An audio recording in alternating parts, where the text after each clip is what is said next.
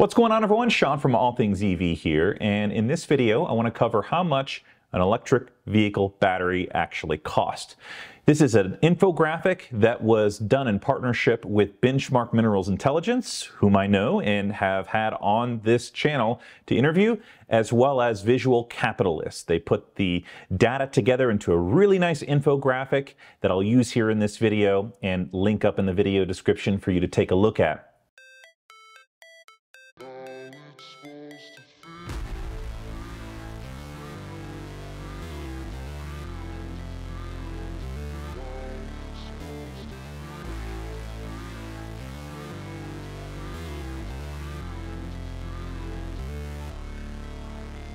They cover 6 electric vehicles, some of them in production, others not. The first one that they cover is the 2025 Cadillac Escalade IQ. The total cost of the vehicle is estimated to be at $130,000. We don't know the exact price yet because it's not in production. The cost of the battery pack is estimated to be at $22,540. That's 17.3% of the actual cost of the vehicle. Those cells are provided by LG Energy Solution.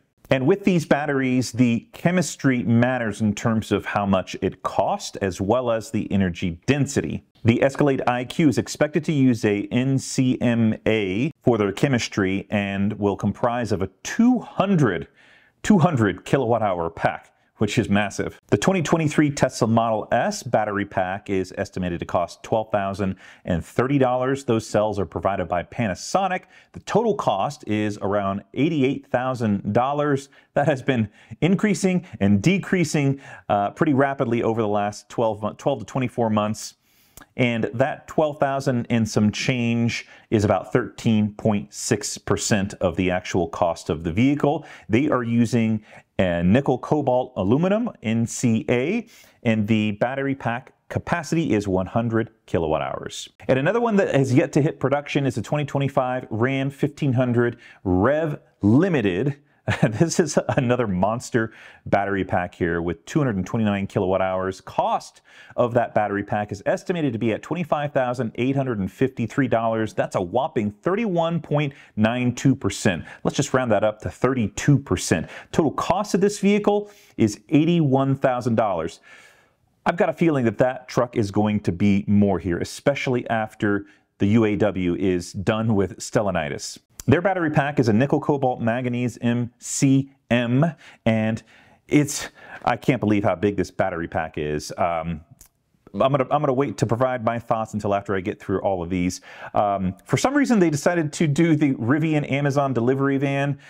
Total cost of that one is estimated to be at $52,690, and the battery pack is estimated to come in at $13,298. That's provided by Samsung SDI, and that's 25.2% of the total cost of the actual vehicle. They're using LFPs, and the battery capacity on that one is 135 kilowatt hours. Next up is the 2023 Mustang Mach-E Standard Range. Total cost of that one is $43,179, and the pack costs $6,895. That pack is provided by LG, and that's 16% of the total cost of the vehicle. They, as of recently, are using LFP now, and that's a total battery capacity of 70 kilowatt hours.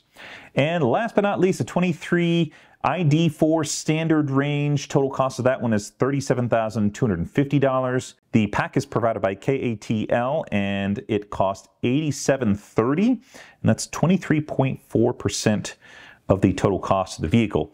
They are using a nickel cobalt manganese, and the battery capacity is 62 kilowatt hours. There are a few thoughts that I have about this infographic. Number one, these traditional automakers are not designing trucks like the Escalade IQ as well as the Ram 1500 Rev with efficiency in mind. That is why they are requiring such humongous battery packs, 200 plus kilowatt hours of energy, that it's requiring to move these vehicles. These are gas vehicles that they've converted into electric. And the efficiency, or should I say inefficiency, of these vehicles definitely rings loud and clear with the size of the battery pack. The second thought that I have is, why didn't they use vehicles that are already in production, like the Ford F-150 Lightning or the Rivian R1T, if you wanted to get some trucks in the mix in this infographic? And the thing that really confounds me about this infographic is, why didn't they use the best-selling electric vehicles on the market right now, the Model Y